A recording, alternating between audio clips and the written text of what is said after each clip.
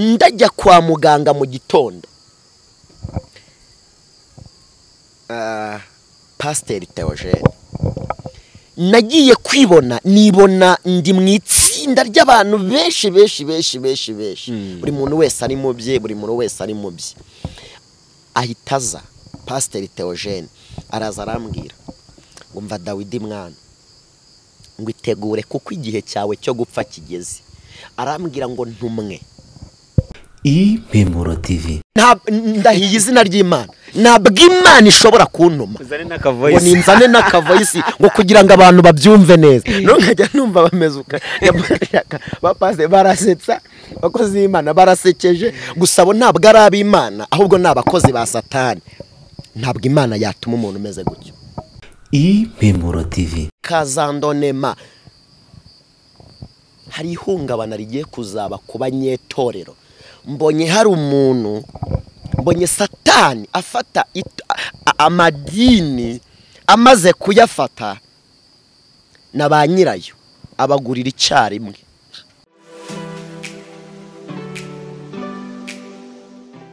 Impemburo TV iki ni igihe cyawe cyo guhembuka nawe ugahembura abandi nongeye kubasuhuza mbaye ikaze mbifuriza amahoro y'Imana mwe mukunda kandi mukurikirana ibiganiro byacu tubagezaho umunsi ku munsi mugira amahoro y'Imana turabakunda cyane ngewe nitwa Vita ndihinyurwa mba ndi kumwe naho uri kuri kamera turanezerewe kuba tugiye kubana namwe muri iki kiganiro cyacu wowe wakoze subscribe ndagushimiye nawe utarayikora kandaho kugira ngo tujye tubana mu biganiro byacu bya buri munsi uyu munsi turi kumwe n'umukozi w'Imana n'umuhanuzi yitwa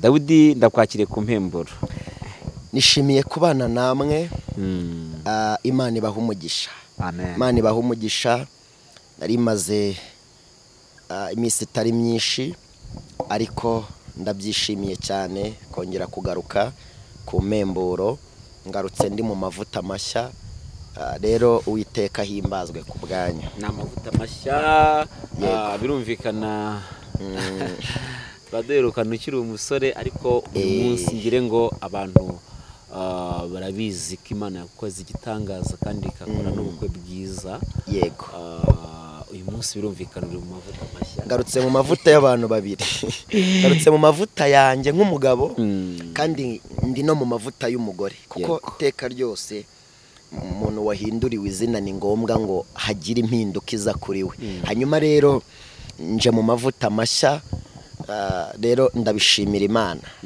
yego Imana ishimwe cyane reka dusengera Imana yego tutangira ikiganiro tudatinze Mana mu izina rya Yesu w'i Nazareti uri Imana ifite ubutware n'ubushobozi uravuga bikaba wategeka bigakomera ndagushimiye ko wandinze hanyuma ukanarinda ab'impemburo TV mu izina rya Yesu Kristo muri iki kiganiro ndagusabye kugira ngo imbaraga z'Imana zigaragare mugambi wawe usohore kuri buri muntu wese uteze amatwi yumva iki kiganiro ndasenze kugira ngo ntaba ari nge nkubere mikoro uvugire muri ngewe mu izina rya Yesu Kristo w'i Nazareti urakoze rero mwami Mwuka wera nabane natwe imbaraga zawe zibe kuri twebwe tubisabye twizeye mu izina rya Yesu w'i Nazareti amen amen amen amakuru kimeze muti amakuru ni meza turashima umwami Yesu meza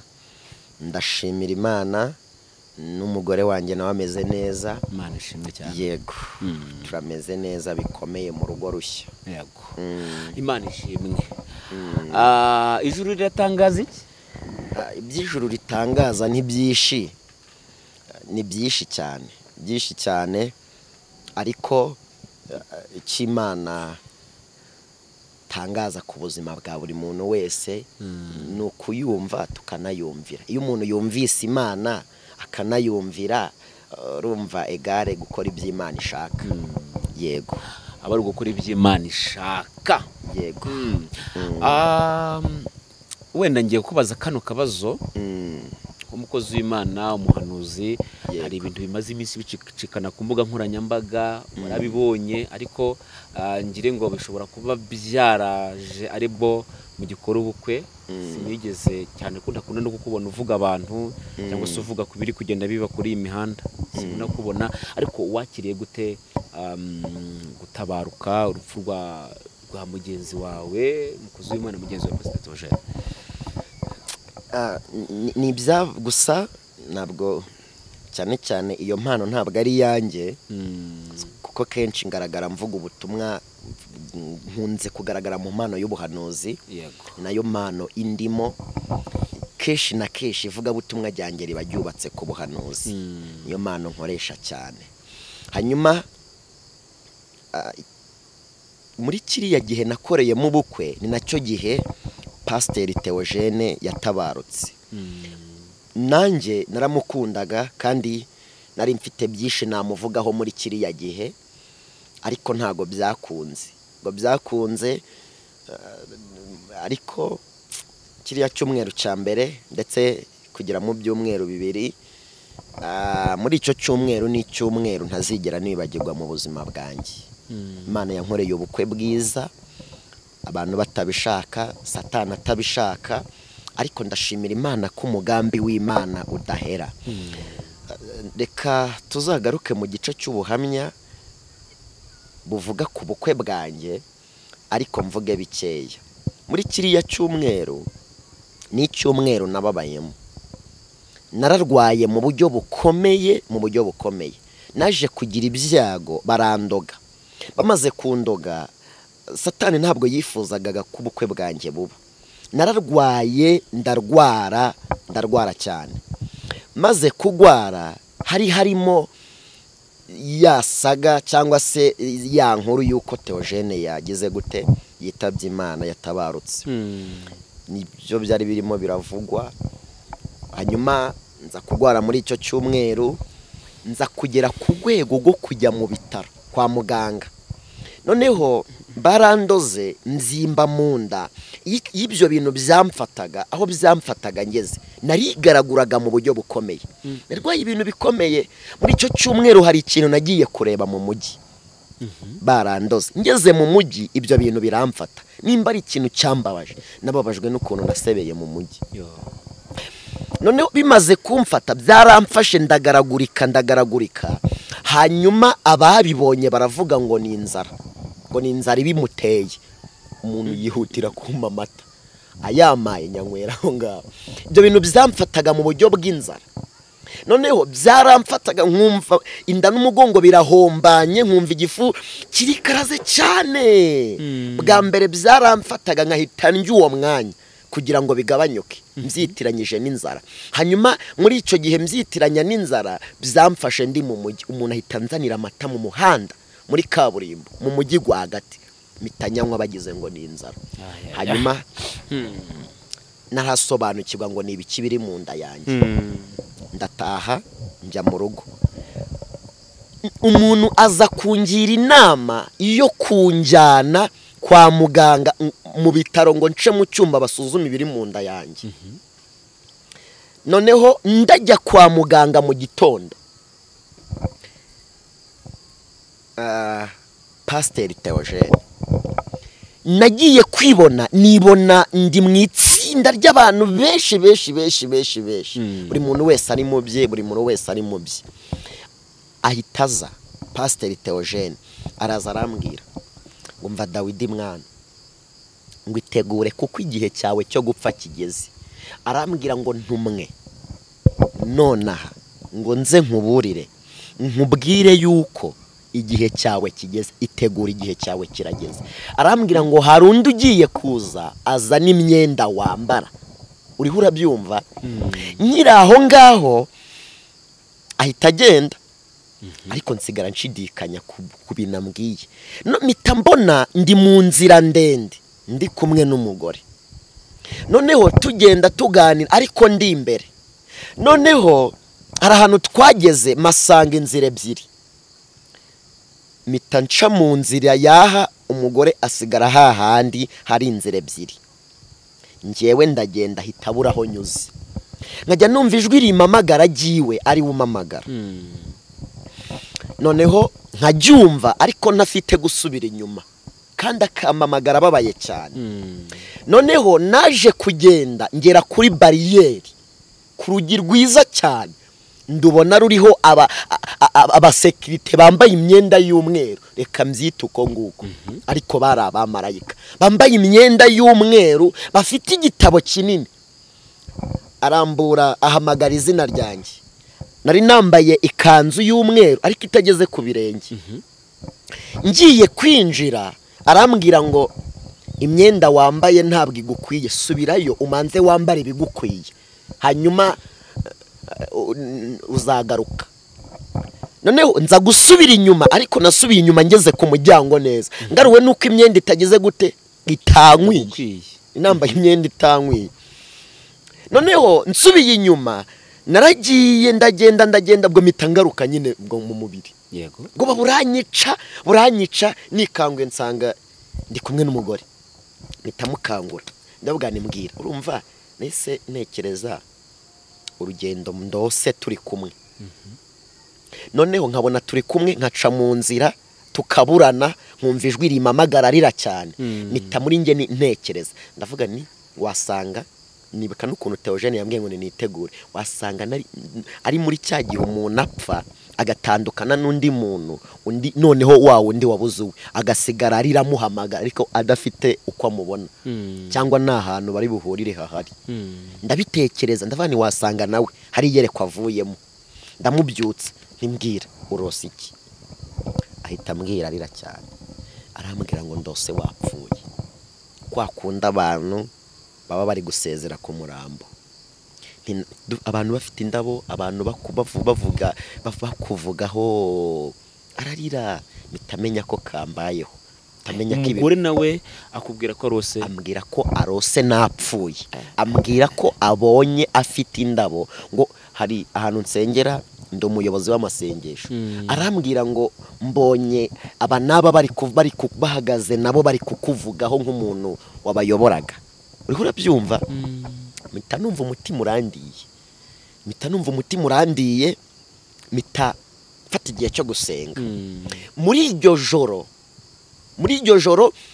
naje gusenga mu gitondo buracya nari kujya mu bitaro guca mu cyuma kureba ibintu bindi mu nda mitira ku musozi gusenga ngezeyo ndasenga kugira ngo nsobanuze ibya Pasiteri Theogene arambwiye ngo nitegure umuntu yarapfuye ikindi ndose napfuye ikindi umugore wanjye na karose napfuye ndose mburana n'umugore ibintu ndarwaye meze nabi bimeze gute ndavana ubundi ubuzima bwanjye nagize amahirwe ku Mana mu bantu batapfa kugwara ndimo rero iyo narwaye nkajya kwa muganga biba byakomeye rero njya gusenga ku musozi ndasenga ninginga Imana ngo insobanurire ibyo umugabo witwa Pasiteri Theogene mbese bimeze gute noneho narasenze Imana iza kumbwira ko bandoze irambwira ngo warozwe n'umuntu gucya ima makuru noneho mbona marayika araje arambaga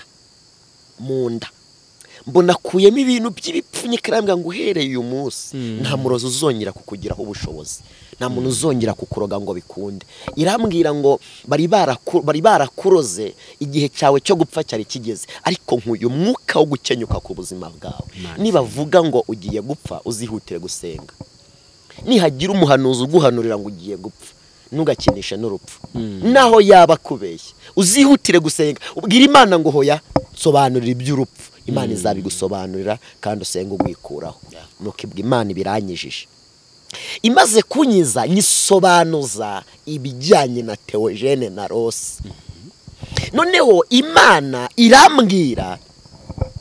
irambwira ngo urupfu rwa Pasiteri Theogene niyo yabigizemo uruhare mu buryo bwo gutabara ubuzima bwe irambwira ngo abantu benshi barimo barashidikanya ku rupfu rwe buri muntu wese avuga ibyo ashaka undi akavuga ibyo ashaka irambwira ngo Imana yarirahiriye iravuga ngo ubugingo bwe ntizigera iburekura mu kiganza cyayo irambwira ngo yabirahiriye mu maso ye ndetse no mu maso y'umuryango we.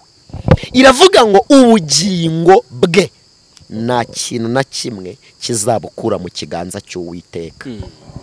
Imana irambwira ngo imbere ye hari inzira ibusanyije n'inzira ahagazemo. Irambwira ngo Imana yihutiye gutabara ubuzima bwe Satani atarabwira, kuko nimba hari inzira ibusanyije n'indi bisobanuye ko harimo deferase y'inzira nyine. Urihura byumva, bisobanuye ko imbere hari inzira y'ubuyobe nyine, cyangwa inzira yo kwibwa, hanyuma wa mugambi w'Imana ukagira gute, ukaburizwamo.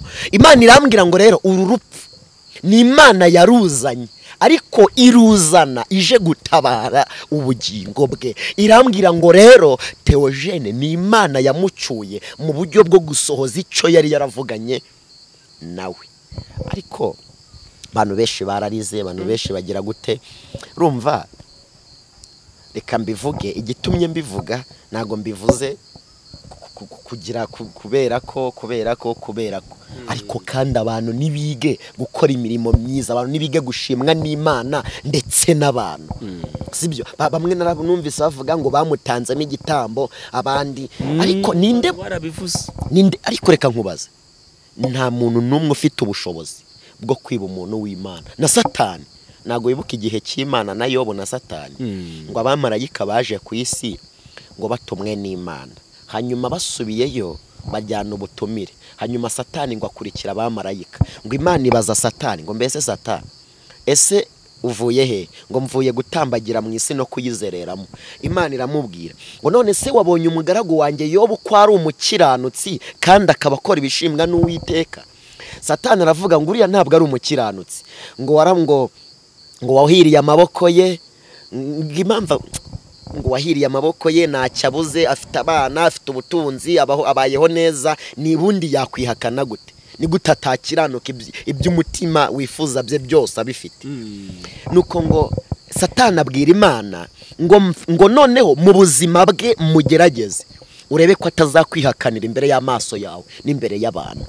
Umva uko Imana yabwiye Satani, iramubwira ngo ndamuguhaye ariko nkwimye iki? Nkwimye ubugingo bwe. Imana ibwira Satani ngo nkuhaye umubiri we ariko nkwimye ubugingo bwe. Bisobanuye iki? Satani yaza kugira ubushobozi bugerageza Yobu atageze ku Mana aba yarabikoze. Iyo aza kugira ubushobozi bwica umubiri n'ubugingo aba yarabikoze, kuko nta kindi cyazanye umurimbuzi, yazanywe no kwiba, kwica no kurimbura. Abishoboye kubikora byose n'ubundi yabikora. Hanyuma rero bisobanuye ko Satani nta bushobozi afite bwo kwiba umuntu w'Imana.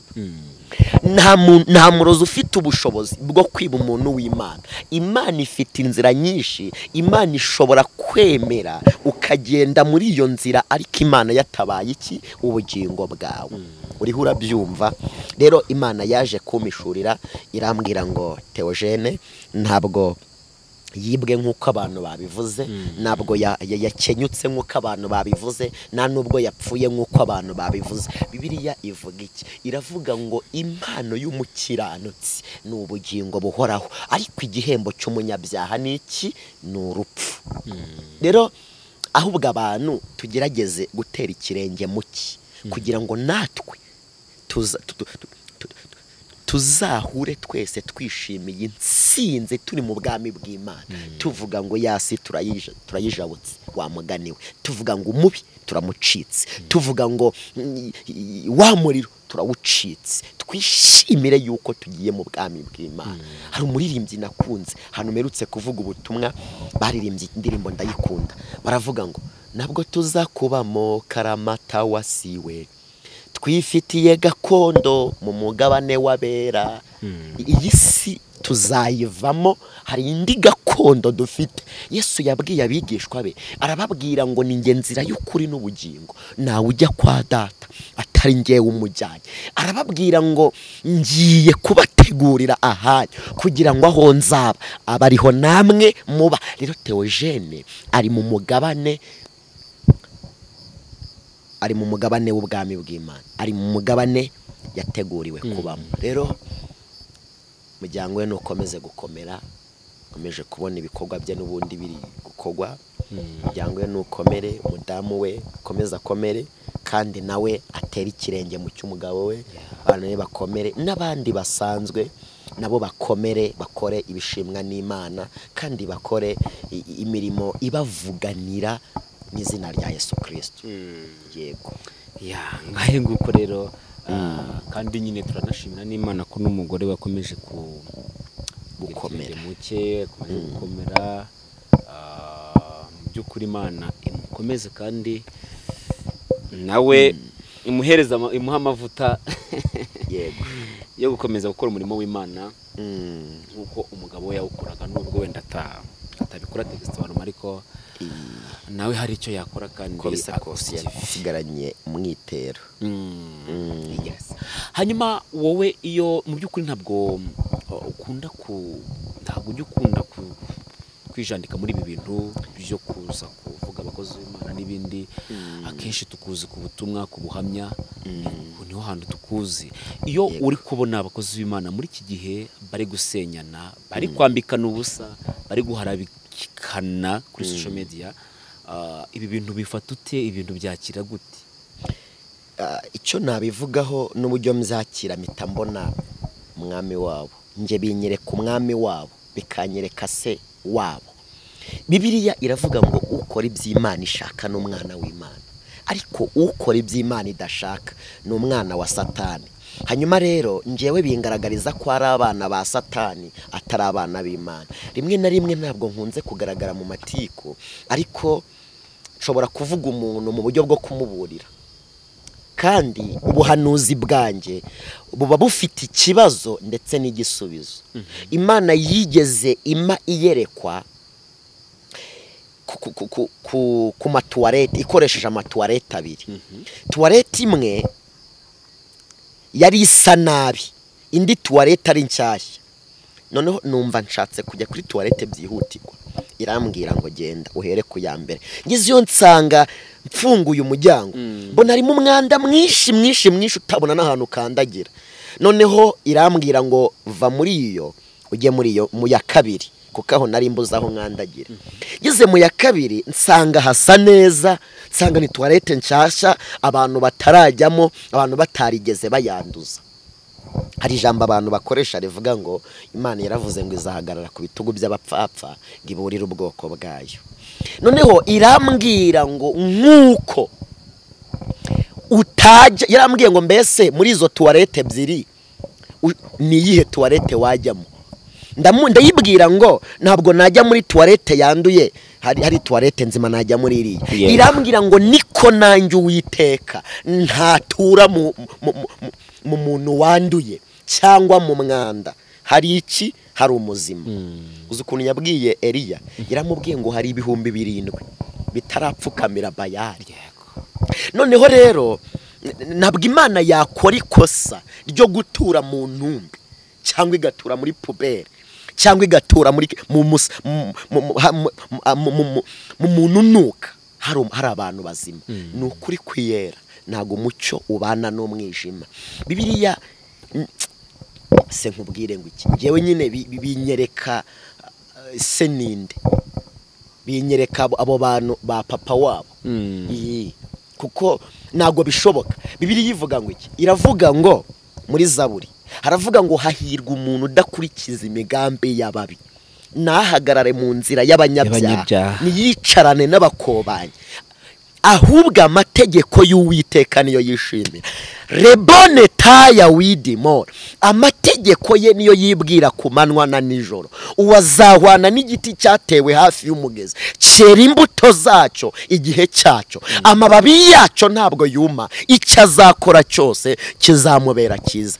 None se urabona umuhanuzi n'umujura, uzi ko nta hantu impano ihuriye n'Imana, nta n'ahantu agakiza gahuriye n'impano. Noneho uzumva abantu bitakuma ngo ngende umushumba, ngo ndahanura nderekwa, ukamwumva mu magambo, ejo mwumvishe mu matiku, ejo mwumvishe ngo byagenze gute. Ntago uwo muntu Imana yamuturamo. Nkurahiye ni ukuri ko Imana yo mu ijuru, ntabwo Imana ishobora gutura muri Dawidi ari umujura, ntabwo Imana ishobora gutura muri Dawidi ari umusambanyi, ntabwo Imana ishobora gutura muri Dawidi ari mu matiku, ntabwo Imana ishobora kubwira Dawidi ngo genda. Ariko reka nkubaza, uzi ko impano itandukanye n'Imana?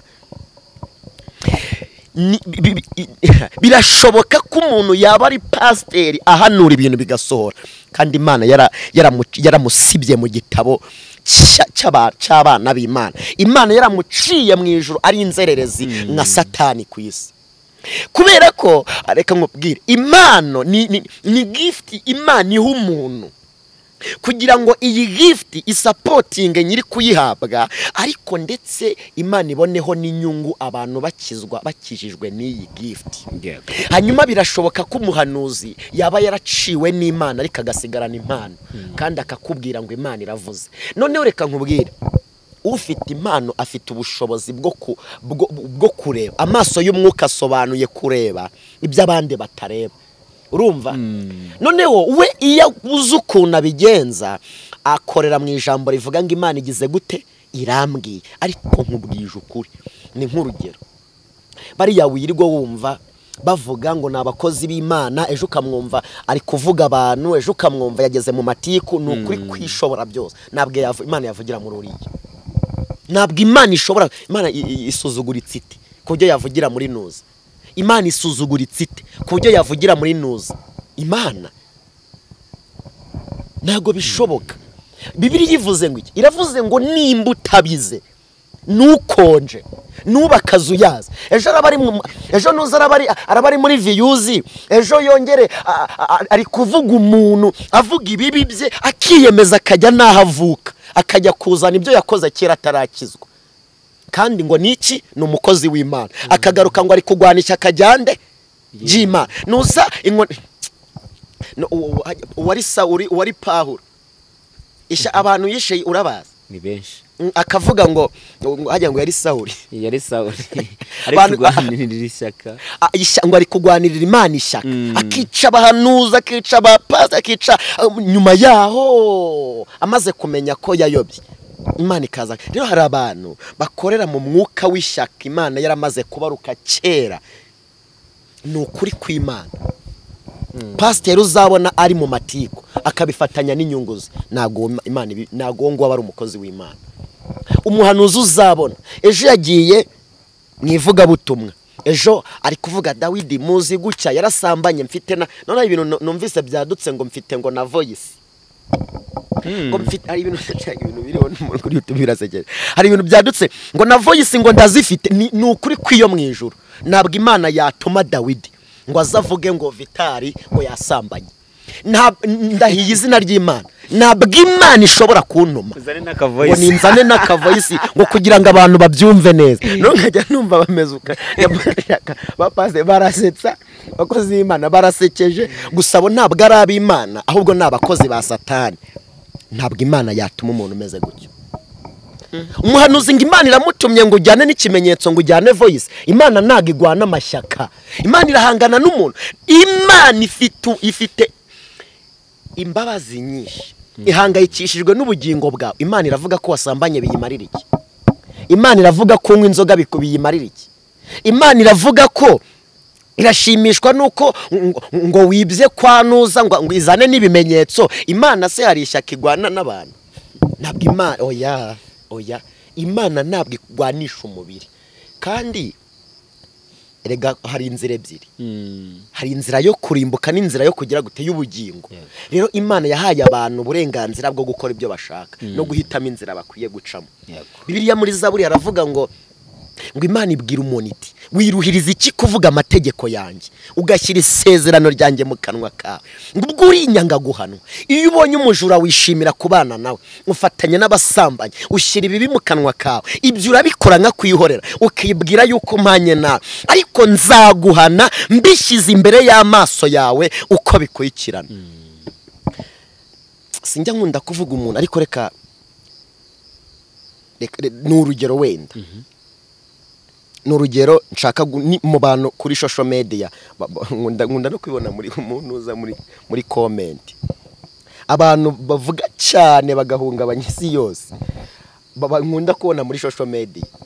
Rero nk'umukozi w'Imana w'umushumba, ntabwo yarakwiye gufatanya amatiku n'ivuga butumwa, ntabwo yarakwiye gufatanya inyungu ze n'inyungu z'Imana, kuko Imana ituma kurokora ubugingo ntabwo igutuma kugira gute gusenya ubugingo. Niyo mpamvu nkubwije ukuri, ntabwo uriya muntu Imana yamutuma, nta nubwo uriya muntu Imana yavugana nawe. Imana rega, ariko niki cyatumye Imana ikunda Dawidi wo kwa Yesayi? Ni igiki? Imana icyatumye ikunda Dawidi ikamurutisha Shama, Eliyabu nande wundi Aminadabu. Niki cyatumye Imana ibamurutisha? Umwuka wo guca bugufi. Imana ikunda abantu baca, Imana ikorana n'abantu boroheje, Imana ikunda n'abantu baca. Biriya abakozi b'Imana mwirigwamo ngo turahanura turerekwa, bundi umuntu ukora ibitangaza ntajya kubyamamaza. Umuntu oya nagajya birivugire reka, birivugira, imvugo yawe irabigaragaza, myitwarire yawe irabigaragaza. Ejo urajya kwerekana Dawidi ukerekana naho yasambaniye ukagaruka ngo uri mukuri, nta kuri gusa guca Imana igira, ni ukuri kw'Imana. Ukajya gucukumbura urugo rwa Dawidi ngo bimeze gutya na gutya ngo n'ikimenyimenyi uyu munsi baraye bagwanye, kandi ukagaruka ngo uri umushumba. Nkubwije umuntu ntabwo Imana yamuvugiramo. Imana ni inyacyubahiro, nimujye muyivogera uko mwiboneye. Imana ni inyacyubahiro, ntabwo ari inzererezi. Imana ni inyacyubahiro, ntabwo ari imbobo. Imana ikorana n'abasirimu, Imana ikorana n'abantu boroheje. Yesu wemeye kuva mu ijuru agasiga icyubahiro cye, akaza akambara ubusa, akabambwa ku musaraba, akamena amaraso. None twebwe turaza tukanigiriza amakote neza ngo turabashumba, turabahanuzi, turiki, turarondora ngo turerekwa. Wewe oya, nabwo Imana ikorana n'abantu bameze gutyo. Imana ikorana n'abantu baciye bugufi. Yego, Imana ikorana n'abantu baciye bugufi. Yego rwose. Abakozi b'Imana n'abandi mu bantu mwese bene mudukurikiye, kugira ngo hari byinshi mugenda mwumva, kandi burya nyir'ukumva abayumvishe. Ni ukuri abantu bose uzabona bagwana intambara zisa nk'izo zo kugwanira Imana ishyaka, abo ntabwo ari abakozi b'Imana, ni abakozi ba Satani. Nibo Satani akoreyemo kugira ngo ahubwo basenye umurimo w'Imana. Nese ntabwo byumva mu makomantere, ntabwo ujye uyabona bavuga ngo ni nawe se, bakumva hari ibintu mbona bikambabaza ngo nimukivuga ijambo ry'Imana ngo musigaye ngo mwirigwa mu matiku, abandi ngo musigaye ngo muvuga ibyaha by'abantu. Nese mbwira nk'umuntu nk'uwafite gahunda yo gukizwa yaba agikijijwe? Ntabwo yaba agikijijwe. Rero abapasiteri bisubireho, abahanuzi twisubireho, abavuga butumwa tubwiriza ubutumwa bwiza, tuvuge ko Yesu ari umwami, turokora ubugingo bw'abantu. Umuhanuzi akagenda, nk'ubu hari umuntu ushobora kuza akahita ajya kera ndi umusore, wenda akajya iwacu, nimba iwacu naribaga, akahita agenda akajya kureba babandi nibye, akavuga ati voice nazizanye voice nazizanye. Undi nibye akahitaza ni Dawidi yaranyibye, nifite ibi nibi mu nzu arabitwara. None wundi akahita amushyira kuri, akahita agaragaza kwa kuri kwa kera. Ariko mva ibya kera bishize nibyongera kwibukwa ku Mana. Wapi rero, ahubwo urumva Satani akorera muri uyu mushinga kugira ngo asenye abitirirwa Imana, asenye n'izina ry'Imana, akomeze kurisiga amabyi n'igitutsi. Abari bafite gahunda yo gukizwa babireke. Rero abakozi b'Imana twisubireho. Ni ukuri abakozi b'Imana twisubireho, kandi ibintu bizagenda neza, n'umurimo w'Imana uzaguka. Dore ko abantu bari bamaze kumera nkaho ikitwa ijambo ry'Imana, ikitwa ubutumwa bwiza kuri YouTube bari bameze nkaho babihebye cyane, bitewe nuko ntabwo ari by'abantu bari bakivuga, bari basigaye bavuga ibindi bitari ubutumwa. Yego. Hanyuma rero reka dusoze dusenga Imana, ndetse unaduhana nimero za telefone, hanyuma dusenga Imana kuri abo bakozi b'Imana bose, kugira ngo Imana ibahindurire, yongere ibuzuje ijambo ryayo. Yego, nimero yanjye ni 0788 76 833 0782 76 8 33. Hanyuma rero Imana ibaha umugisha, gusa birakwiye ko duhindura imvugo kandi tugahindura n'ingendo, tugahindura n'inzira, kuko abantu benshi twamaze gusa nkaho tuturengwa iby'Imana tubitera umugongo. Gusa Imana ijye guha umugisha ko nta muntu usubizayo, Imana ijye guha umugisha. Nimba ndi mu mwuka wo kuvuga ijambo ry'Imana, ndabizi ko nzajya guhamagara nakubwirana uyu munsi ndi mu mwuka wo kubwiriza, mu mwuka wo kuvuga ijambo ry'Imana nkaribwira abantu. Impamvu tugira ishyaka ryo kuvugira aha, erega buriya hari abantu benshi tuba tubwiye, hari abantu benshi baba babyumvise. Imana yashyizeho uyu murongo kugira ngo abantu uyu murongo supportinge abadafite uburyo bwo kugera mu rusengero, cyangwa hari abantu benshi bakirira kuri itangazamakuru, nubwo hari na benshi bahasenyukira, ariko hari n'abahakirira cyane. Imana rero ibaha umugisha. Amen. Yes, reka dusenge Imana mu izina rya Yesu Kristo w'i Nazareti. Dukomeze gukora ibyiza, dukora ibyo gukiranuka, abantu twemere tuyobogwe n'Imana, abantu twongere twumvira Imana. Ijambo ry'Imana riri muri Yeremiya igice cya 1 umurongo wa 19 haravuga ngo bazakugwanya ariko ntibazakubasha, kuko ndi kumwe nawe kugira ngo nkurokore. Imana rero ifite ubushobozi bwo kurokora ubuzima bwawe, uyizere, uyigirire icyizere mu izina rya Yesu Kristo w'i Nazareti. Mana mu izina rifite ubutware n'ubushobozi, uravuga bikaba, iyo wategetse birakomera.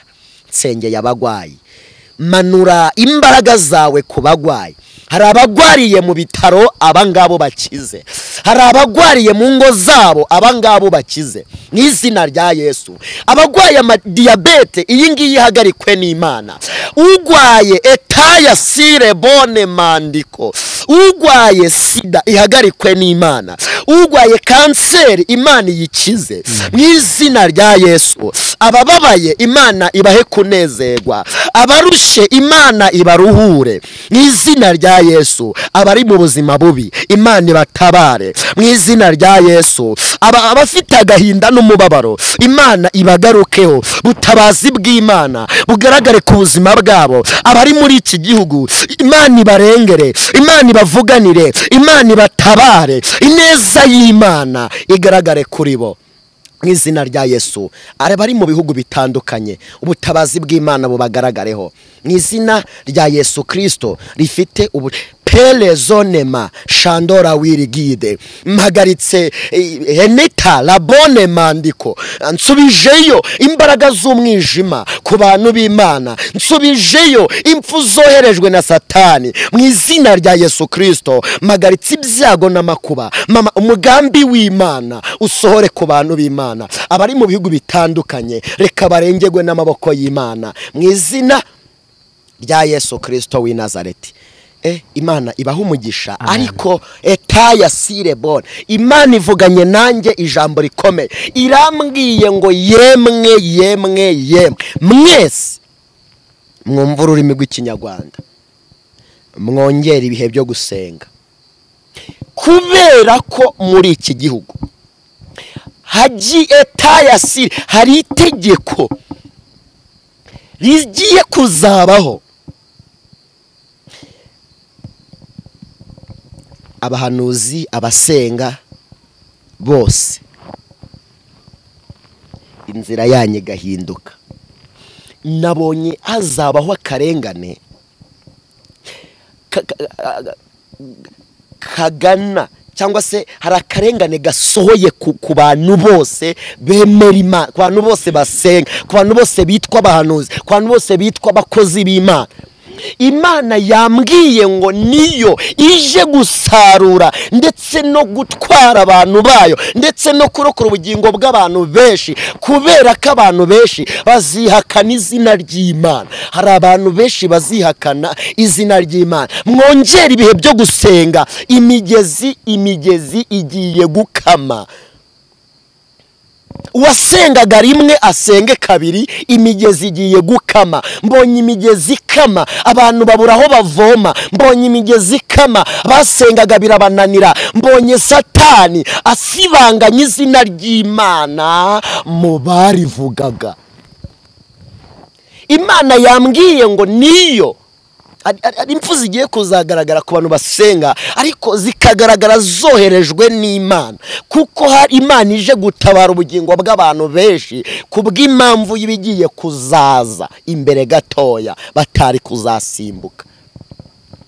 Imana irambwiye ngo musenge muri uku kwezi kwa 9 n'ukwezi kwa 10 n'ukwezi kwa 8, aya mezi muyasengere, kuko hatarazandora wirigide bone. Hari inzara Imana ihagaritse muri iki gihugu, hari inzara Imana ihagaritse. Abantu benshi bari bagiye kuzicwa n'iyi nzara, ariko Imana itanze ubutabazi, itanze ubutabazi. Mwongere ibihe byo gusenga. Mbonye izuba riva ubutarangira, abantu bategereza imvura barayibura.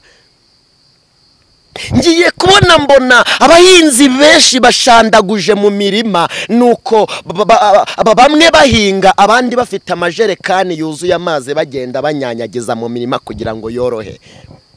Imana irambwiye ngo ikuye ikigeragezo kirekire cy'inzara mu gihugu cy'u Rwanda. Imana ihagaritse ikigeragezo kirekire muri iki gihugu. Izuba rigiye kuva rikava ubutarangira, imvura abahinzi bakayitegereza bakayibura, ariko mwongere ibihe byo gusenga kugira ngo iri zuba ritazagira ingaruka ku buzima bwanyu.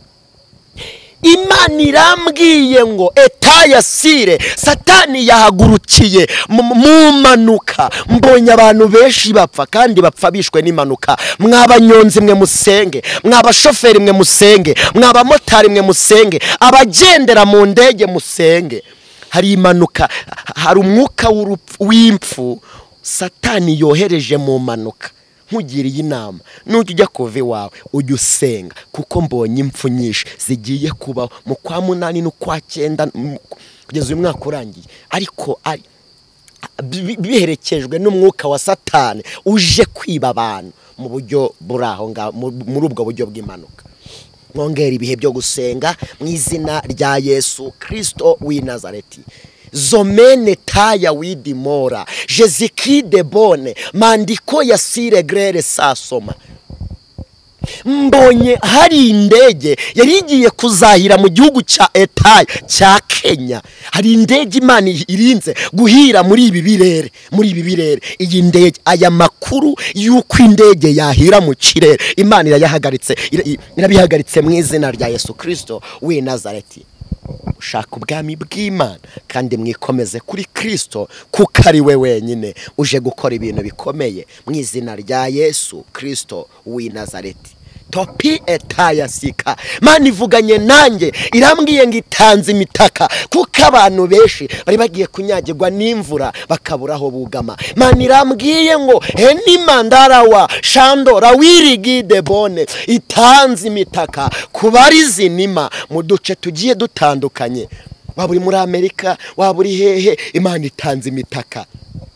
Imana irambwiye ngo yugamishije abantu imvura y'igihe kinini. Imana irambwiye ngo hari inkubi y'umuyaga ikuye ku bantu bayo. Mwongera ibihe byo gusenga kandi mushaka Uwiteka bigishobotse ko abonwa. Imana irambwiye ngo abantu bamenyereye izina ryayo, gihe cyo guceceka ku Uwiteka kirageze. Abantu bagiye gushaka Imana bayibure, kubera ko basuzuguye izina ry'Imana, bagasuzugura n'imvugo y'Imana. Imana irambwiye ngo igihe cyo guceceka kwayo kirageze. Buri muntu wese yige gusenga ukwe. Buri muntu wese yige gusenga, kuko Imana ije kuvugana na buri muntu ku giti cye. Imana ije kuvugana na buri muntu ku giti cye. Imana ivuganye nanjye ijambo rikomeye, irambwiye ngo abantu bamaze igihe kinini barira. Imana yumvise urusaku rw'abarira. Imana hari ubutabazi yoherereje abantu bayo bamaze igihe kinini barira. Ni ku Uwiteka ari kuvugana nanjye. Hari abera b'Imana bamaze igihe barira. Imana yohereje ubutabazi ku buzima bwawe umaze iminsi urira. Imana izanye ubutabazi. Marira yawe Imana yarayumvise. Imana ije kuguhoza mu izina rya Yesu. Imana ivuganye nanjye ijambo rikomeye. Hari abakobwa bamaze igihe kinini basenga babwira Imana ngo nibubakire. Imana irambwiye ngo ije kubaka ingo z'abakobwa bamaze igihe kinini basenga. Mbonye Imana ibohora abantu benshi ariko bafitanye ubusabane n'Imana. Hari abasore bari gusenga basaba ko Imana ibubakira. Imana irambwiye ngo iciye imigozi yari ibaziritse, iciye imigozi yari ibaboshe, ibahaye gushaka, ibahaye inkwano mu izina rya Yesu Kristo w'i Nazareti. Hari amarira y'abasore Imana yumvise, niko ivugana nanjye. Imana ivuganye nanjye ngo hari abantu barimo barasenga babwira Imana ko yabakiza, bari mu Rwanda, bandi bari muri Amerika, bandi mu bihugu bitandukanye. Imana yohereje ubuzima ku buzima bw'abantu bagwaye mu izina rya Yesu Kristo w'i Nazareti. Imana irambwiye ngo hari umwuka w'uburara wari uhagurutse mu rubyiruko, aho wari ugiye kujya ugira umwana ukajya wicuza n'icyatumye umubyara. Ariko Uwiteka avuganye nanjye ijambo rikomeye, arambwiye ngo yemwe mwababyeyi mwe mbabwire mwongere ibihe byo gusenga kandi musengera abana banyu, kuko Satani yabasabye. Satani aje kwica ubuzima bw'urubyiruko. Satani aje, abakobwa bazaba indaya, abasore baba imbobo, bandi banywa amatabi. Rero musengera abana banyu, mubasengere kuko Satani ahagurukiye urubyiruko kugira ngo agwice rukiri rutoya. Imana ivuganye nanjye ijambo rikomeye, irambwiye ngo hari ngo Satani yari yaribye, ariko Uwiteka yumvise gusenga kwanyu. Mwebwe mwari mumaze igihe musenga mubwira Imana ngo ibagarurire amahirwe. Imana yambwiye ngo hatarazando, abantu benshi Imana ije kurenganura mu izina rya Yesu Kristo. Imana yambwiye ngo yahamagaye abakozi, hanyuma aba bakozi baza guzira ibinima, baza kwibagirwa, baza gusuzugura ijwi ry'uwabahamagaye. Imana yambwiye ngo ije guhamagara abakozi bashya, Imana ije guhamagara abahanuzi bashya, Imana ije guhamagara abapasiteri bashya, Imana ije guhamagara abaririmbyi bashya, Imana ije guhamagara abadiyakoni bashya, Imana ije guhamagara abakozi bashya, Imana ije gusezerera abakozi, ije no gushyiraho abandi bakozi mu izina rya Yesu. Ndabona urutonde runini Imana yandika abakozi bashya. Hari abantu bagiye kuvuka bavuga Imana neza. Mube maso kuko Imana irimo iratoranya mu izina rya Yesu Kristo w'i Nazareti. Zomene taya widimora Jezikide bone mandiko ya sire grere bone. Imana ivuganye nanjye ijambo rikomeye, irambwiye ngo ni Imana yongeye gutera intebe muri iki gihugu cy'u Rwanda. Imana ihateye intebe kandi irahicaye, hari amahoro adasanzwe Imana ihazanye, hari ububyutse Imana izanye mu Rwanda. Imana ihagurukije ububyutse, Imana ihagurukije ububyutse, Imana ihagurukije abakozi bashya mu izina rya Yesu, kandi bigiye kugaragara mu izina rya Yesu Kristo w'i Nazareti. Yemwe torero, namwe bakuru b'itore, mwongere ibihe byo gusenga. Mbonye ikintu kintera ubwoba. Mbonye etaya binifo Jezikide bone mandiko ya sire grere sasoma. Mbonye enimandara wa shala bine kude. Mbonye hari akazandonema,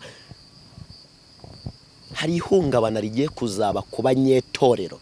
Mbonye hari umuntu, mbonye Satani afata amadini, amaze kuyafata na ba nyirayo abagurira icyarimwe, hanyuma itorero riba rimwe. Ariko reka mbabaze, hari abantu bavuga ngo ndi umwisilamu, ndi umuyehova, ndi umudivendi, ko mbonye ba nyiramadini bayagurishije kandi nkabona aguzwe n'umuntu ukomeye cyane. Aya madini nkabona amwe arafunzwe, andi hinduka urusengero rumwe. Umunsi bizasohora ku buzima bwawe uzabigenza gute? Imana ishaka ko buri muntu asenga Imana ku giti cye. Ntukizwe kubera nuza, ntukizwe kubera nuza, ntukizwe kubera dadi, ntukizwe, ahubwo ukizwe kubera Imana iguhamagara. Ubugingo bwawe wibwangiza mu izina rya Yesu. Nyuma y'ubu buzima wumve ko hari ubundi buzima uzabamo. Imana rero ibahe umugisha. Birimo biraza ari byinshi, ariko reka ngarukire ahangaha, reka ngarukire ahangaha. Ariko icyo Imana igambiriye ni ukurokora ubugingo bw'abera. yego uyu munsi wakwirirwa ariko nijoro nturare, warara ariko ntiwirigwe. Bantu rero mwongere mukunda Imana, nta gikuba cyacitse. Imana ifite amaboko, Imana ifite abantu, Imana ibaha umugisha kandi murakoze cyane rero, turagushimiye tunashimira n'abantu mwese mwagiye mubana natwe mu biganiro byacu bya buri munsi. Imana ibaha umugisha, turabakunda cyane. Ciao ciao. Amen.